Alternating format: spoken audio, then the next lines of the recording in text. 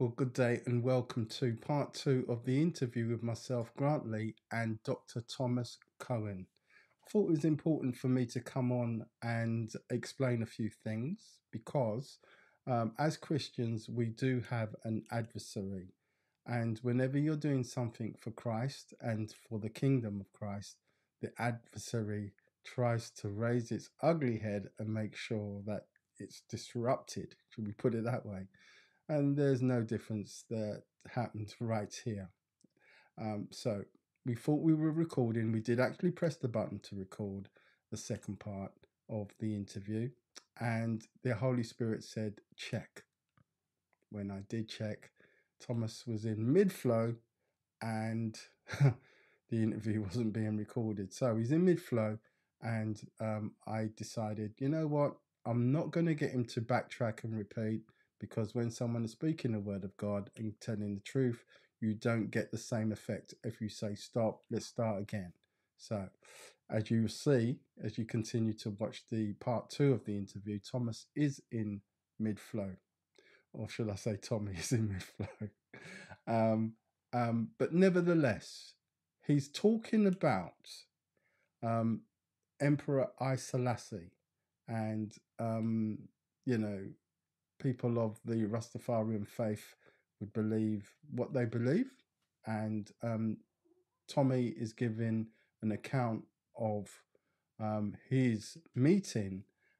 He's actually met Emperor Haile Selassie's son and spoken on different subjects of who his father is, etc., etc. I'll let you listen for yourself.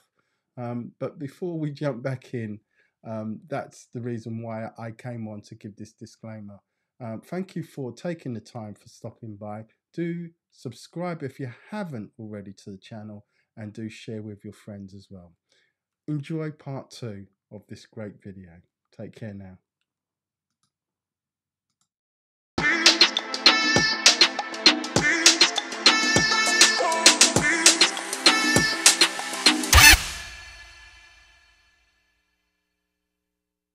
Came to Jamaica, even why he established the church in Jamaica, and what he was saying. That's why one of the most important words that Bob Marley had written is, give us the teachings of His Majesty, because we don't want the devil's philosophy. And what was the teachings of His Majesty? First, that he gave the Bible to everyone who required it. And he says, for whatsoever language the Bible is written, it remains one and the same. It's a guide to your past, your present, and your future. Within it, you find the truth for yourself. What other book would you find such amazing words as this that says, come unto me, all you are labored and are heavy laden, and I will give you rest. For my personal sake, I glorify in the Bible. He has also said that a man's life without Christ is like a rudderless ship. When it comes upon the torrents of life, it will just be smashed into small pieces. And he glorified and he established the church here in Jamaica and all over the world. He established the Ethiopian Orthodox Church, that people would have understood that he is not the Christ. And that is why he sent people like Abaman Defro, Abuna, yes, Yes. the Abuna, to Jamaica and in the West to establish the church, for people to understand that he think they would understand more about himself, about that he is not Christ. And I've even recently met with his grandson, who was so happy that I would be out here preaching the gospel, being in Rastafari, to preach that His Majesty is not the way, the truth, and the life. He is a man of God, and he's made his contribution. He's built many churches. He has given away the Bible. He's asked for the Bible to be interpreted in language that even the commonest of mankind can understand it, that they too will know the truth. And so I did not have, and I still do not really have a big problem. Yes, there were some churches who rejected me. Yes, Really? I've been into a church with my wife, Carleen, and when they saw me in the church, one of the elders came up to me and said, sir, what are you doing here? I said, I'm with that lady. She said, well, you're going to be here while she's ministering? I says, yes. So, well, can you go to the back of the church and stand up? And he showed me where to go in the dark, And so just to be nobody would clear, see me. Tommy, just to be clear, right? Yes. This is all because you were wearing your hair dreadlocks. Am I right in saying that? Yes, yes, yes. So the question about, how can you be a Christian and be, wearing dreadlocks? You were told to go. That's what I'm saying. That's the Christianity doesn't. I mean, to me, Christianity doesn't make you, or dreadlocks don't make you Christian or Rasta. It's your heart. Absolutely. It's the renewing of your heart and your mind. And just to reiterate what it says in the Bible says, "Come as you are." Yes. We want to make this perfectly clear for somebody. I know we're talking, and I know that the interview and everything else, but there are people that really, to this very day, don't understand that simple part of the Bible that says, "Come as you are." I've been in situations where a man or a woman wearing dreadlocks were told that, yes, you want to give your heart to Christ. That's great. But within a few weeks, go cut your dread and yes, but within a few weeks' time, you're gonna have to get rid of that thing that you've got around. Yes, I've heard those My testimonies. Goodness, I to this day, and we're talking about people that are leaders in Christian churches, that are behaving this way. It's incredible. So you were told to go and stand at the back of the church while Carlin was getting ready to minister, right? Is that right? Yes. But then the preacher, the actual senior pastor, came in. Yes. And said, before she comes on, they're going to ask this gentleman here to address us. And I mean, the people are climbing up the walls, and then the pastor says, I'm not going to preach today. Brother Tommy, you continue preaching. And the elder came to me and really apologized after that. But there are still lots of that. But the times are turning, because right now in the churches, when you look on the platform, most of the musicians now are dreadlocks musicians. Yes. They are dreadlocks preachers, because we have gotten over that in some way. But some people are still in the old, wherever they get that from, that old thing of, I guess you're going to find that, up and down the island, you're going to find that there are people that are still of that sort of old opinion that the only way that you can be a Christian is to not be wearing dreadlocks, because I guess back in the day they were spawned, they were shunned. If you wore dreadlocks, you were like a leper. Yeah. You see, one of the things is, though, when you look at it, Grantley, why, if you look at a portrait of Jesus, he's with long hair, and he's really a white man. Why is that? And if the truth be told, then if Jesus was a man with long hair, and he's coming from Nazareth, as such as a Nazarene, then his hair to be long would have to be locks, because it can't grow locks. You really can't grow your hair long if you keep combing it, right? Or you keep cutting it off. But that's not even the thing, The fact of the matter is that Jesus comes for one, he comes for all. He's the God of yesterday, the God of today, the God of tomorrow. He loves us all. There's nothing created that was not created by God. The Father, the Son, and the Holy Spirit is all three in one. And in spite of that, because sometimes these are the strategies of the enemy that will come up so that we reject. That, I think, was what was happening with Haile Selassie when he decided to say, whatsoever language the Bible is written, it remains one and the same. Because even us, our black people, were having a problem in saying that King James wrote the Bible. King James is a white man. He interpreted the Bible, so he must have done for his own interests. Yes. Right? Yes. So Selassie said, no, whatsoever language it is written, it remains one and the same. It's a guide to your past, your present, and your future. Within it, you find the truth for yourself. I can Amen. show you the truth, but when the truth has to be revealed to you personally. Yeah. Now, I've got And to so say that this. man, yeah. I've got to say this, right, Tommy. Just like how Christians behave a certain way with regards to, you know, wearing dreadlocks and all the rest of it. You've said some things there, right, which leads me to ask this question. Surely there are people of Rastafarian faith that are saying, Tommy, what are you talking about? What are you talking about? Haile Selassie promoted Jesus Christ and said that he wasn't the savior. What are you talking about? This is the man that we say is the King of Kings and he's Jehovah, and so there's a fight there as well, right? Am I right in saying that? If you know, There is a fine what? there is a fight in terms of Rastas saying the opposite to what Christians are saying.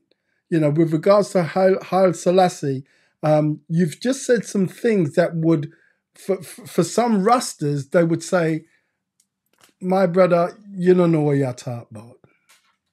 I know. Of course. Of course. Rasta brethren have looked at me and said, Brother Tommy, you backslide as a Rasta, you know? But the truth is the truth. And sometimes all of this is a created thing by the enemy to divert us from the truth. Yeah. Because that is why, yeah, because even up to now, when we look, you know, let me explain this to you. One, you know that part of my journey in the music is being the marketing manager for Bob Marley's Tough Gang Records. Yes. And I've been to Africa with Bob. I've been to United States with Bob. I produced the One Love Peace concert.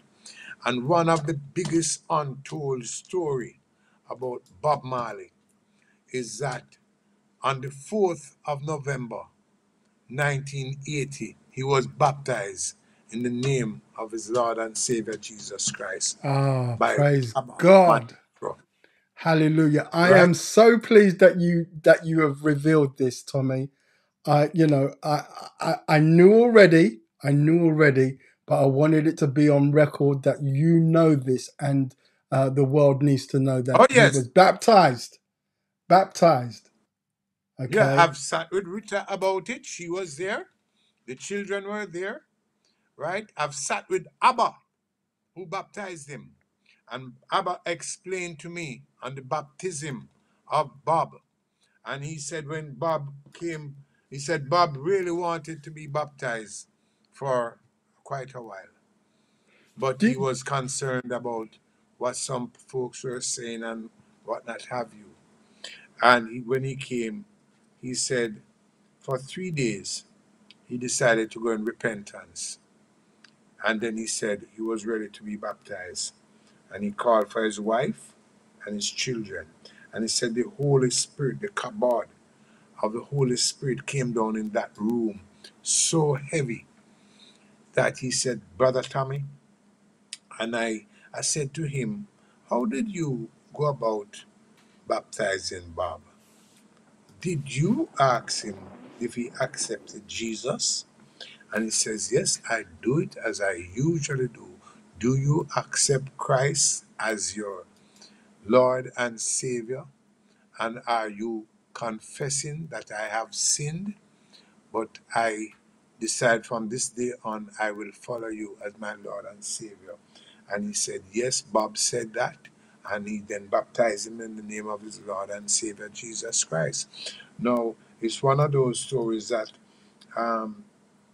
people have heard about, but no one is the funniest thing. People don't want to elevate because I guess whatsoever the media or the value. But I did, and I will say this, that, and he's still a journalist. I took, after Abba told myself, Carlene and I, about that situation, I said, Abba, I'm going for one of our renowned journalists at the the Gleaner Company, and I went for a brother called Balfour Henry, and he took his little cassette to record it. And when I didn't see the story come out, I asked him what happened to the story, and he told me that that he had lost the cassette. I said, but you know what? There's still a couple of interviews that you could have seen Abba Mandefra giving the story of the baptism of Bob. And one thing I've learned from this is that you know, Rasta brethren reads the Bible.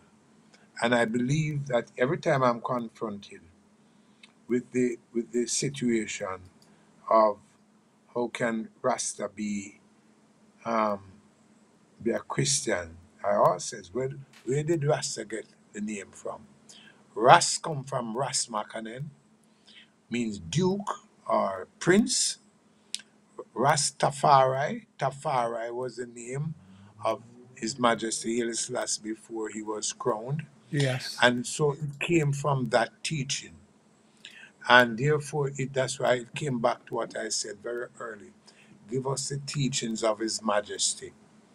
Because we all read the same Bible, but sometimes we have pride in ourselves. And I believe that the Rastafari movement is a good movement. It's a really clean movement for black people, and a lot of it, but we have to accept in the end that Jesus Christ is Lord and Savior. And He is really the King of Kings, Lord of Lords, conquering Lion of the tribe of Judah.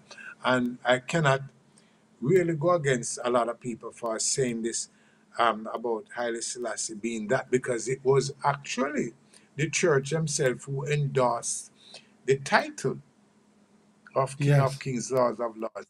But I think everything is for a purpose, and it's for a revelation. And that what was happening in Africa was that other religions were taking over Africa, right, left, and center. And he had to be that person who, inside of Africa, re-established. And so the light was drawn to him as the father of Africa. And that's why he had to make his revelation. And if you read the books on Haile Selassie, you will see how many times that he has gone into his purpose of fulfilling this establishment of Christ being Lord and Savior. And see how many times he has, through the miracles of God, won the wars and the things that were in front of him, and the principles that he established between the church and the governments, and church and state. And look at some of the principles that he said. He believes that a man cannot advance what would you call now, materially, unless he's advanced spiritually. And that's why he puts the Bible in the hands of every man who so desires it. Amen. Amen. I'm glad that you made that clear, Tommy. Us as Christians, we know that the devil is a liar and he is the author of confusion. So, yeah, we know where the confusion is coming from, right? It's coming from our arch enemy. To the point where I must be really, really honest and confess this. There was the beginning of our interview where we started talking. It's like the recording just got messed up. And it wasn't till a little bit later on where our recording started to come back and so forth. We missed the front end of the interview. But I'll say this. What you've shared with us so far has been, some people would say, mind-blowing. You know, even the fact that Bob gave his life to Christ, the truth about it's not the dreadlocks that makes you a Rasta or a Christian, the truth that the Bible says, come as you are. These things that we've stated so far are on record and are very important. I want to talk to the relationship that you had with Bob, because not only did you, help to develop Tough Gong Studio, and which is now the museum. The museum is there in Jamaica, Hope Road.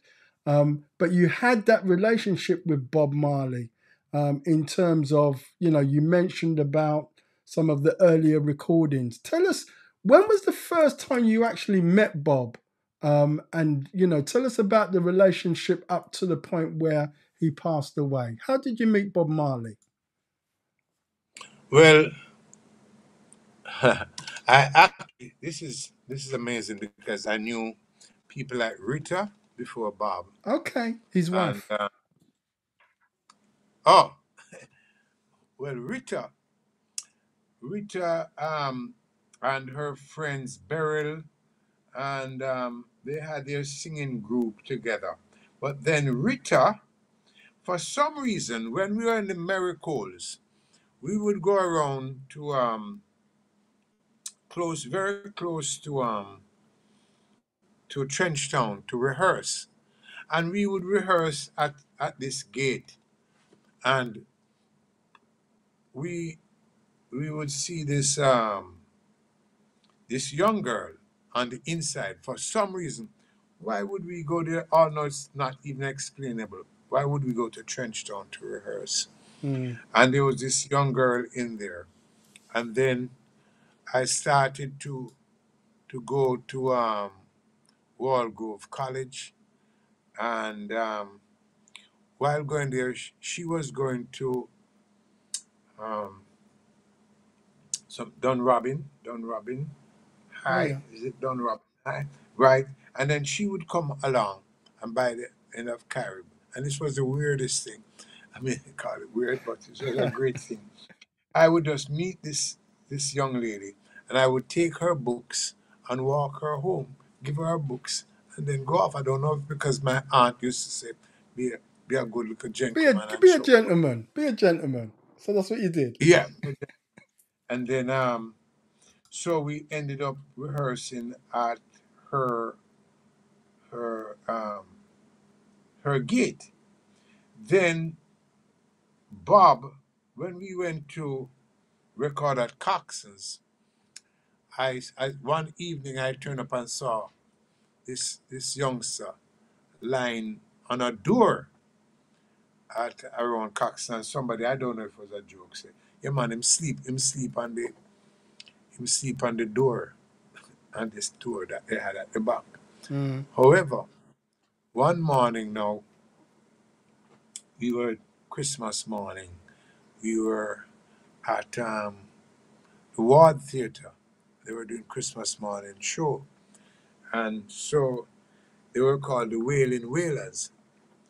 And we were there and singing on the same show. And he was in the back. And he had a spliff. And I said, you smoke this thing? I said, yeah man, it's good for you. So him give it to me. And I take my two drawers off of it. And I went away and laughed with my friends and said, him said this thing, I don't do anything for anybody, you know? But we got to know each other then, at that point. Yes. And then as time went on, I remember even him trying to enter the festival song competition. I think it was even the same year that Eric won, but he didn't make it to the top 10. Okay. But as time went on, and we got to talk with each other, even checking out a few girls with each other. As you And do. As you do. huh? As you do. As young men. Yeah. But then I think the real meeting came together when I started to do to have Talent Corporation. And at Talent Corporation, he came to me and he said to me, this now, he came to me and he said,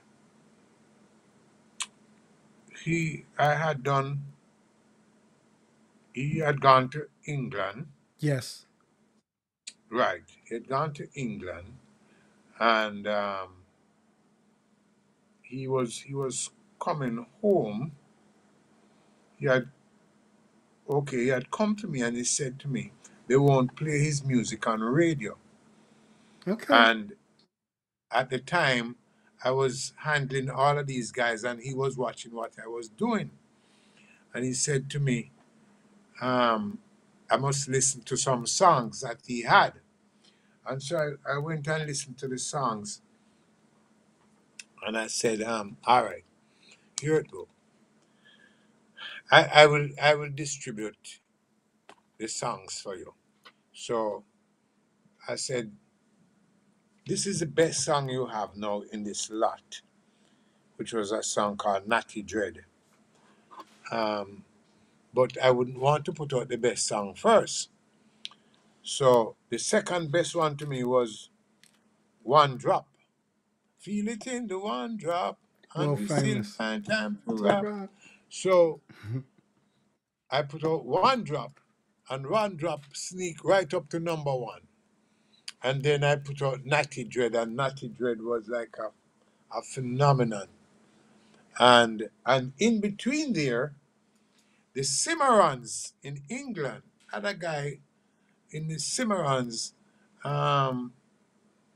gosh, what's his name? And they did a song, one of Bob's new written song called Cold Ground Was My Bed Last Night, and Bob was my pillow. Talking Blues. And so they did Talking Blues Yeah. within the same time. I thought Bob would have gotten upset because Talking Blues tear down the place and became a number one song, and they had approached us from England to put out this song. Right. So now built a relationship, and he had asked me then after that to put out the album. And I said no, because the deal of the album, Bob was quite a businessman, but the Yeah. deal of the album didn't suit me, because I thought the more I sell the album is the deeper I'm getting into debt, because what I was making from the album couldn't keep, manufacturing, making the jackets and printing the records. And so he gave it to another company. And Is that where Chris Blackwell came in? no, this is after Chris Blackwell. This is after. Okay, cool. Blackwell, but he was now establishing his distribution in Jamaica. Bob did his distribution here, not Chris Blackwell. Okay. Right. And so so that went on, and then the other movement was about the One Love Peace concert. Now that is a big deal, because Jamaica was in a state where you had political parties going at each other, and Bob had to come in between all of that. Right? Tell us about that. Well, what happened? I knew I knew the guys out of the West. Yes. And Claude Massop was a friend of mine. Claude Massop was actually with me doing Baba Boom. Okay. Duke Reid got Claude to accompany me everywhere I was going. All right. So you had your bodyguard. Because what you said it. But so I knew Claude. Then Claude had to go off to England too. Okay. To take away himself from Jamaica. And then Bob, with the whole situation with him on the Smile Jamaica concert, Okay. which caused, where they tried to shoot him. They tried to shoot him, yeah. And so he went into England also. So what happened in England is that Claude gave me a call. Yes, no, I can tell you this. that there are so many stories about this, so many different stories You about give how us this how it one. really went down. You tell us how it really Yeah, happened. but Claudia called me because I was a concert man. I was now doing the concerts here in Jamaica for like, you know, the Epiphany Wednesday night series and all of that. So Claudia called me and said to me, "Boy, Tommy, Bob coming back to Jamaica, you know, he wanted to come back. And I think it would be good if we do a concert with Bob. That that boy, people would come out to this concert." And so I think you should organize this concert. And then so I said, all right, I'll do it. So then he put Bob on the phone to me. And Bob said, yes, he's coming. He wants to get the concert, but boy, I have to have unity with all the different things them. Um, he wants unity with the different communities of who are warring in Jamaica, and he wants to have unity amongst the different um, Rasta groups in Jamaica, Nyabingi and the Ethiopian Orthodox, and although they are Christian, but and 12 tribes of Israel and the Ethiopian Federation groups and the different groups. And if I can organize that, that would be good. And so I decided to take on this whole thing and then I kind of moved over to Hope Road where he gave me an office there to work from. Um, so that was what really happened now. And of course, the whole thing, not just getting the different organizations of Rasta together, but also to get the unity of himself, Peter Tosh, because the Whalers were apart. They were different. Everybody was now going their own way. And if we could get them together, so he sent me out to meet with Bonnie, and I met with Bonnie Bonnie Whaler. and Bonnie Whaler. Yeah. And I also, when Claude Massop and myself went to meet with Peter Tosh, and never forget that meeting. Not that two of them, I never forget the two meetings. Bonnie was like kind of a reserved about what is this? We're having this concert out of whose idea, what not have you. And even some of the Rastas were talking about we can't just go down this path of a concert because it's been 400 years. Because there's an attachment between the 400 years Yes. of the children of Israel in Uh-huh. Egypt. Uh-huh. Um, sorry, No as the problem. No as the problem. I know you. 400 years. Yeah, 400. You hear me? Yeah, I'm hearing you, Yeah. Tommy. Yep. Yes. Yes. Sorry about that. Of the 400 years of black people under oppression, and of course, so all of this anyway. Um, we got together and did this One Love Peace concert. Of course, I was saying that Peter Tosh had really kind of a prophesied over Massop that the result of this for him would have been 6'6". And we asked what was 6'6". He says 6'6". That's the size of a grave. Yeah. Um, yes. Well, the only peace you will get is 6'6", he said. Says 6'6". He says yes. 6'6", rest in peace. That's the Mm, peace you will get. yeah. And however, you know, the concert became history. Um, One of the best ever run concerts. Um, all that thing with Manley and Siaga, which took place, Yes. was never a part of the plan. It wasn't. When you, It wasn't a no, part of was your never plan, part of. Tommy. You didn't organize that. No, this all happened spiritually, Okay. all on stage, to bring peace and unity, and that was part of the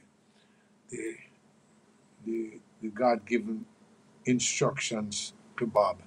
Because when we looked at what happened just before that took place, when he said this, the moon is high in the sky, don't ask I why. There's a natural mystic blowing through the air. And he went into the spiritual dance, and he danced into a spiritual frenzy. And then it almost coming out of it, he says, I'm calling on these two leaders to come up here and to declare peace amongst the people. It did work, didn't it? It did actually work for that period Yes, of time. it worked for a while. Yes. Yeah, Yes. it did. We thank God. We thank God. So yeah, I mean, you know, that whole thing with Bob, you know, you had that relationship. You witnessed him giving his life to Christ. Yeah, very special time that can never really be eradicated or forgotten about. Most definitely. Tommy, you've done Man, so Bob had much. certain amount of, Bob had certain amount of spiritual thing about him, you know, from ever since, you know, from the day that he was singing Thank You Lord and One Love and all of these songs. Yeah, for Studio And One. the redemption songs were really, and I also believe that today, that through the gospel, if we lean towards establishing some of the works, I think somebody had asked me, what would have Bob be doing today if he were doing gospel? I think he would be carrying that message, and a lot of that message is out there today in the gospel. As a matter of fact, I must mention that my wife, Colleen, she recently did No Regrets. No Regrets. Written written by Norris Weir. Yeah, but some of the songs like Jamaica Belongs to Jesus, This Island Needs Jesus, Let the Church Unite, you know, is some of the songs that we believe even through the gospel today would bring to get people together, you know.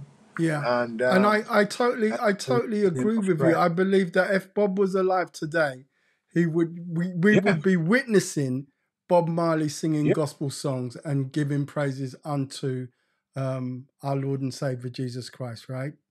Yes, his title was given to him on the baptism, Haile Selassie, Light of the Trinity, which means to shine the light of the Trinity, to bring it out to the people. And this he would have, because he was baptized in November, but he died in May the following year. The following year. I believe that if he had lived on, he would really have brought that to fruition. I mean, like, there was nothing else to do but to tell the truth. Yeah. And the Bible says that the truth will set you free. Let's move on from that now.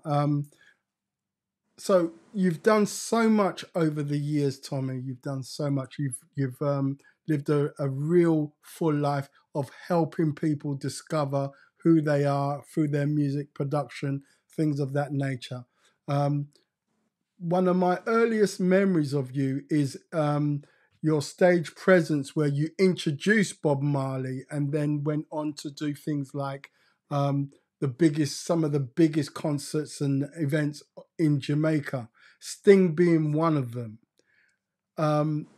You were production manager for Sting, right? Tell us about that. Yeah. Okay. Sting Sting is run by a man called Isaiah Lang. Yes. An ex-cop. And we met under some circumstances years ago. Don't tell me that he was going to arrest you, Tommy, please. He was going to arrest me in the middle of Linstead. And I drove my car into the marketplace. And because I really thought he was a gunman and not a cop, but then I realized he was a cop.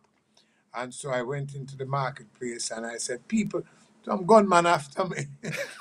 But anyway, they took me to the police station because in this whole confrontation, I tried to run him over on the road on his bike, and because he was in plain clothes, and I know that he had a gun.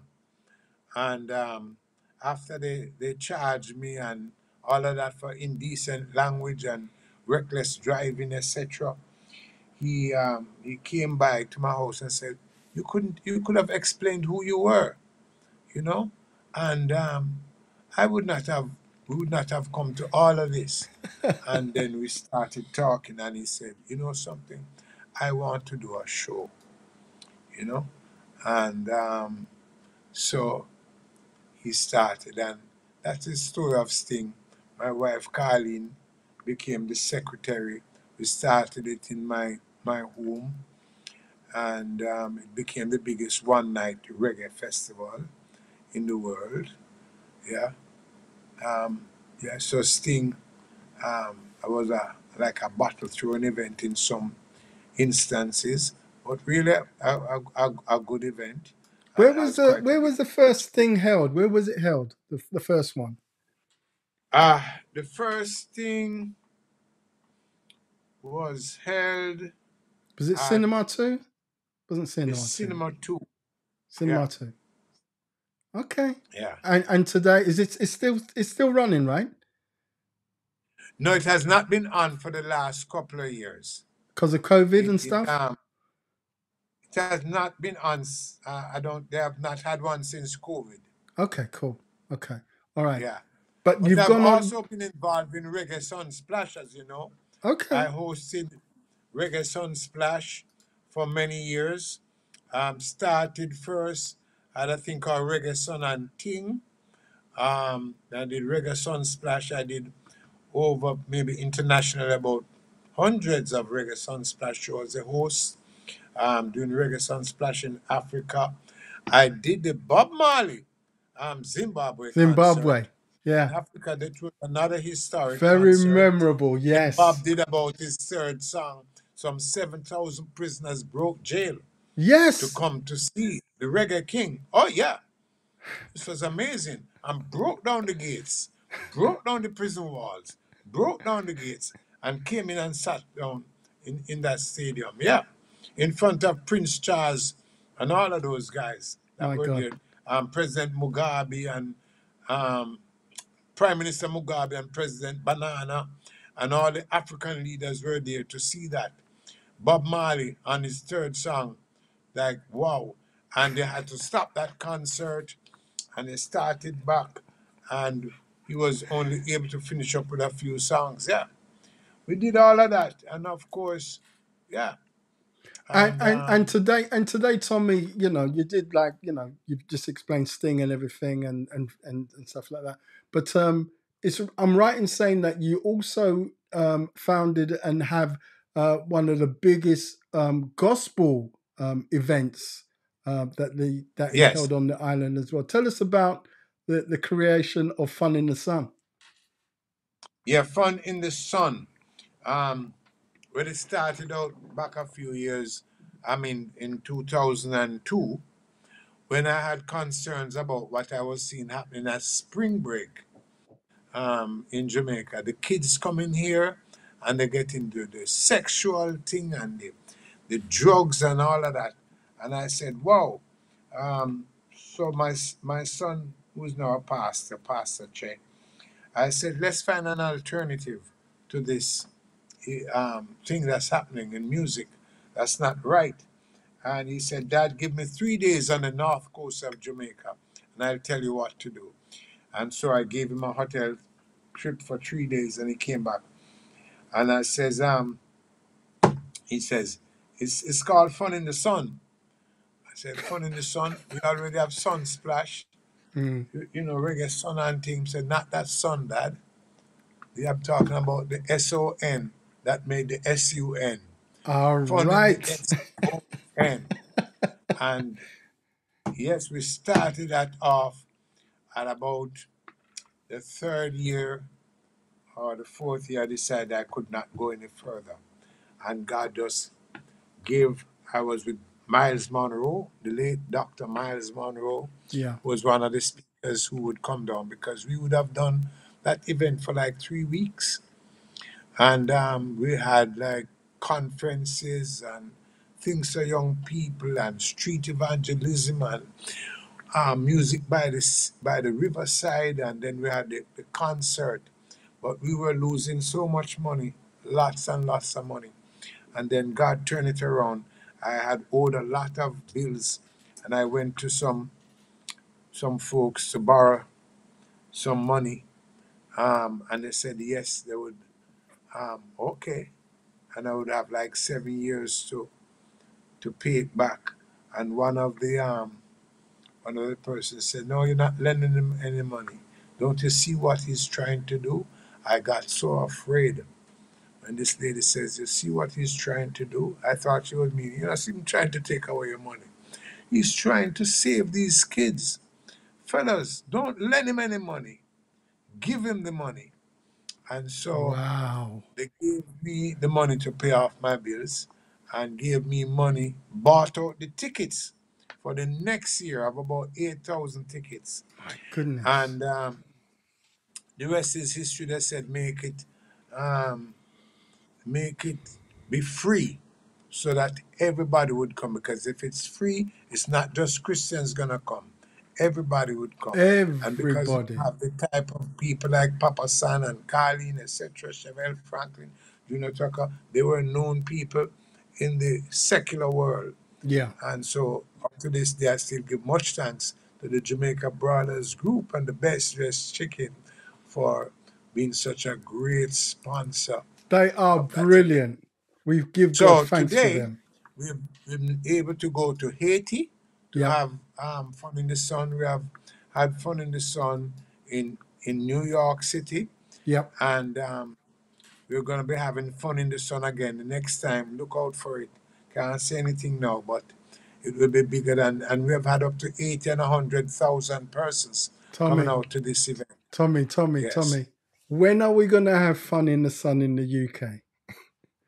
We need to have fun We in the come sun in back the again. UK. I want to come next year.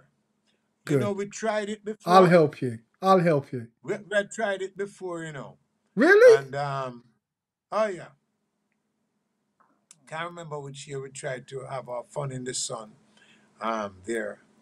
It did work a little bit, but we still Okay. have to find the right way to do it. Okay. I'm going to help you on that one, Tommy.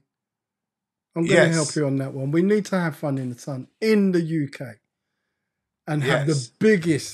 biggest fun in the sun that this world Yes, has ever sir. seen. I'm going to help you on that one. And fun in So, the sun, fun in the sun, next fun in the sun, we do what we call a community engagement. Going to communities and try change communities. That's a smaller side of fun in the sun, like what we did last year. We went into one community with 71 gangs, etc., and made a lot of changes in there. But next time, we are going in the biggest venue in Jamaica. Look out for it. It's coming up very soon. okay. And And that's this year. international. That's this year. This year. Persons come. Yes. Okay, good. Sounds good to me. Yeah. So, Fun in the Sun, big event. And you started in Jamaica, but you're beginning to branch out into different parts of the world, which is absolutely fantastic. Yes. So what's next for Tommy? Because I mean, you know, you've got all of these different things that you've done over the years. I know that Carlene is a major factor for you. She's got new releases coming out left, right, and centre. We're currently playing on one of my radio shows. Was playing No Regrets, which was written by Dr. Norris Weir. Is Carlene going to bring out another album? Or is it Yes, just she going to has be an singles? album in the pipeline right now. Okay. Very much so. Yeah. And let me ask you this question, because your daughter, Naomi, she's doing very well as well, isn't she? She's kind of creating a bit of a storm. Yes. Tell us about Naomi. What is she up to right now? Well, Naomi is actually either in Switzerland or Germany today. My goodness. She just, like, you know, she just finished with Eldris a video. She has a video out now with the song We Run the Area. And she's over Europe there right now as we speak, doing her thing. But she had she's been making her what must we make a great positive move in the music industry right now. Absolutely. I just And love her music, Tommy. I love her yeah, music. And yeah. yeah, we're going to see some development there, I'm sure, because we're You praying. know, I really love. She has a song called "Climbing." I Yes. love climbing a lot. I know um Lollipop her other song that was quite big there. Paradise Plum.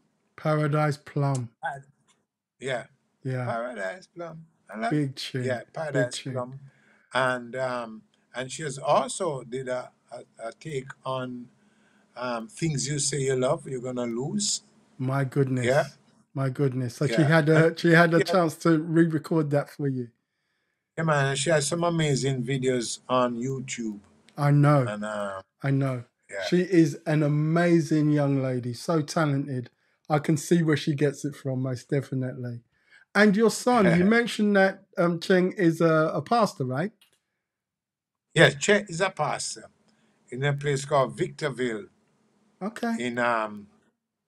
in California, and my daughter is Sarah. She goes all over the world as an evangelist. She's a preacher.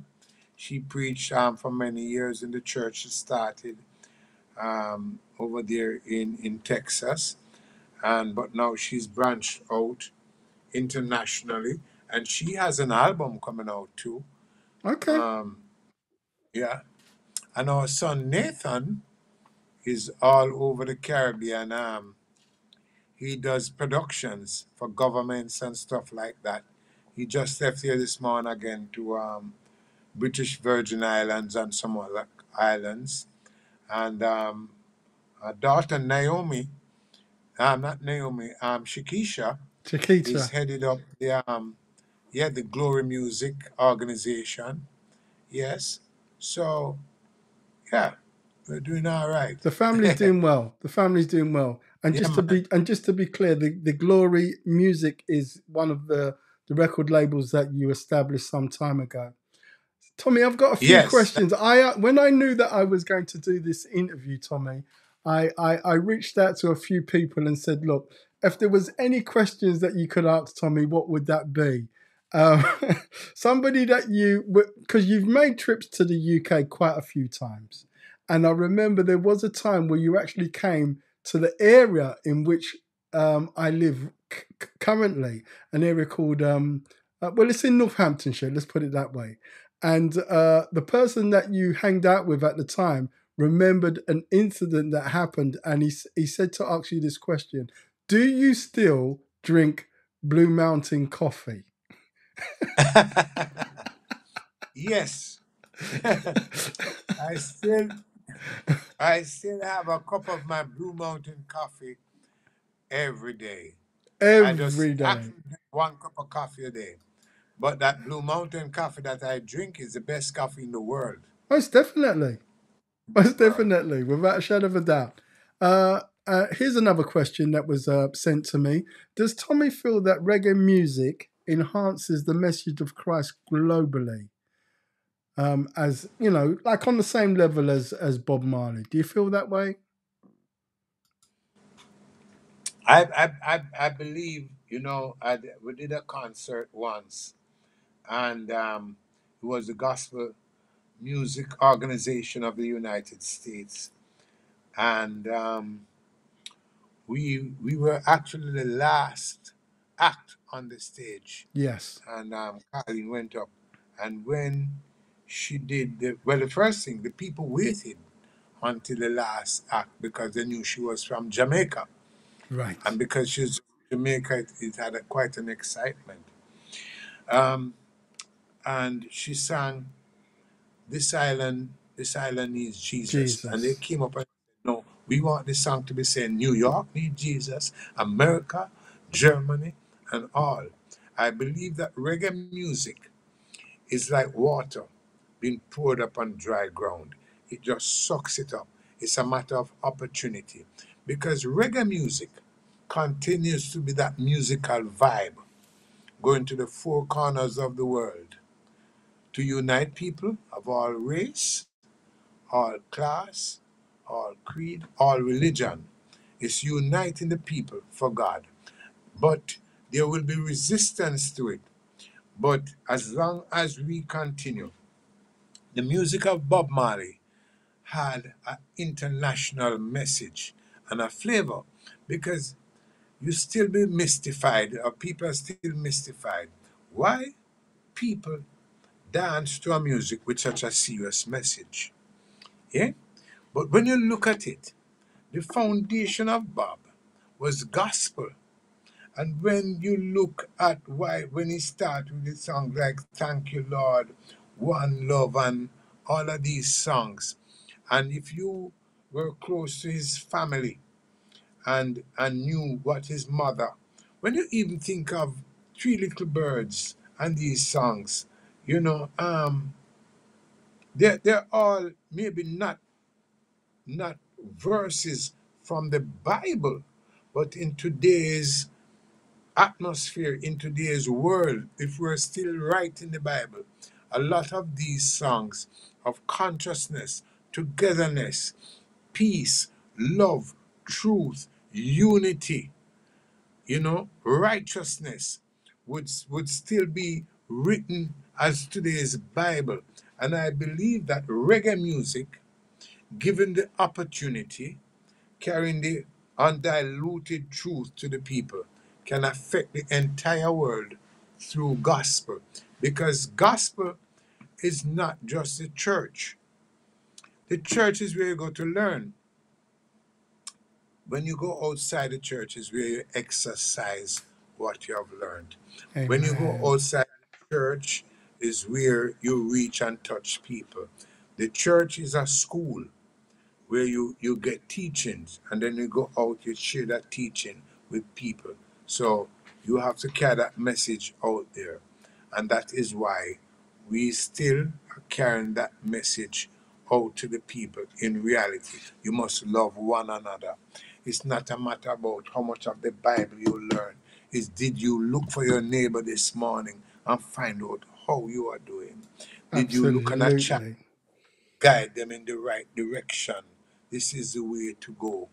This is what it is. And that is how we will have that effect. Because truth be told, Bob Marley's real effect came many years after. Yeah. Many years after. He sold more records since he died than he did before. When he was alive. All of Yeah. these that we have seen, yeah, Exodus, Yes. movement of the people. Mm. Like I've said throughout the interview, Tommy, you have done so much, so much. And I want to sort of highlight some of your achievements. God has blessed you with being recognized with a stack of awards. My goodness.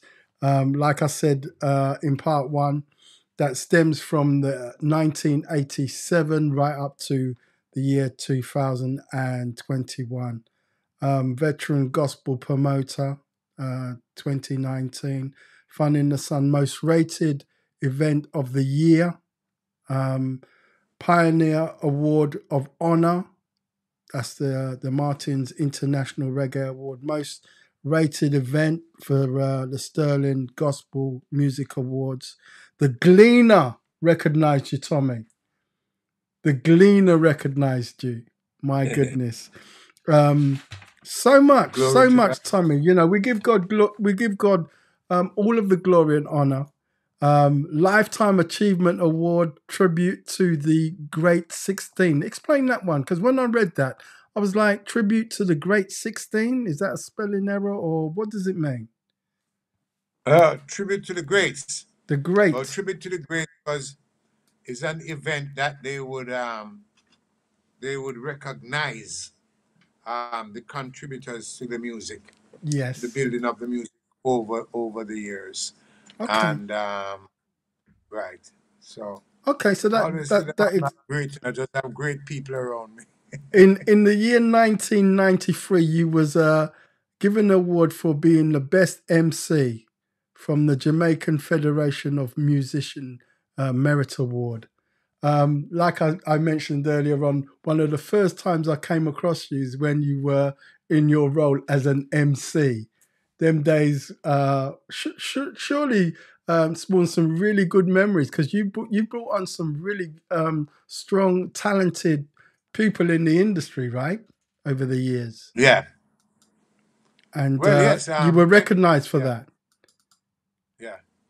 Okay. Well, MC work has also took me right across the world. Right around the globe. Because, even as far as if I were to show you some of the posters, in Japan and these places, my goodness, that I go as an MC, but they put the MC. If I show you the MC photo is 4 times as large as the artist coming on. So they place more importance on you than the artists that were headlining. Yeah. So that was just a great time. But I never took it for granted and just thought that it was quite a bit of work. I really do my homework when I'm going out to do a show. Most definitely. I spend days together and know that but the MC is not going there to be the star of the event. The MC is there to hold the thing together. So if the thing about holding the event together is saying nothing, then say nothing. Don't go out there and try to be the star. In today's world, you see a lot of MC go out there. They even start singing the people them song before they come on. Yeah, before they even come out. You know? Yeah. I tell you this one little secret quickly is that when I went out there and as an MC and doing Bob in Europe, did I need to introduce Bob? 60,000 people coming out there, and I'm trying to tell them who Bob is? No. All need. I went out there to do was the guy was just playing each day, dum dum, to do dum dum dum, Marley, to do dum dum, Marley, to do dum Marley, and then he would arrive from the back, Irie, to do dum dum, Irie, and that's the introduction. You know, in that year he made that song and he made that song. No, he was doing this before Toots was that. No need. As a matter of fact, this is one of the reasons why I'm being invited to New York. And I have to give a couple of my renowned introductions that I had to do. Maybe for people like Master Griffiths or Dennis Brown. And they were known internationally how these were done. And so great times. There was a skill to that. Yeah, great times. So as we near the end of our interview, maybe there's some people out there that might want to reach out to you. How would one get hold of you if they wanted to book you or Carleen or anyone in your organization? How would they go about doing that? Is there a website, any social networks? Yeah. Carleen have her site. She just put up Carleen Davis Cowan and you will see. Yeah. And we are Glory Music. Yeah, pretty easy, really. So people can just Google you. Easy, yeah. Yeah, they can Google Glory Music and all the information will come up right there. Right. Tommy, thank you so much for your time. Thank you for our two-parter. You've revealed a lot about yourself and the industry, the people that you've worked with over the years. The successes, some of the challenges that you've been through over the years as well. And we look forward to what God's going to be doing for you as you continue your journey, because it doesn't look like it's going to slow down at all, right? No time to slow down. No, when you're busy, you're busy. That's right, absolutely. Yeah. But I'm so pleased that you've taken the time. What were you going to say, Tommy? Yeah, man. Well, thank you. Just want to thank you one more time, and to all your viewers and your listeners. I just want to remind everybody that you are with potential. You are with God, and inside of you, there's so much more inside of you than is outside of you. And everything that God has in himself, he has put into you. So you are created with purpose. And to remind you that he says His promises for you is to prosper you and keep you in good health. And in you is potential. Bless. Thank you so much, Tommy Cowan. Thank you so much. Well, there you have it. Another great one for you. This one is for the record books, most definitely. So I do thank you for, looking over part 1 and 2. Remember, if you do like what you see on the channel, then please consider subscribing, like, share, and we'll catch up with you again next time. Grantley saying, God bless you. Look more.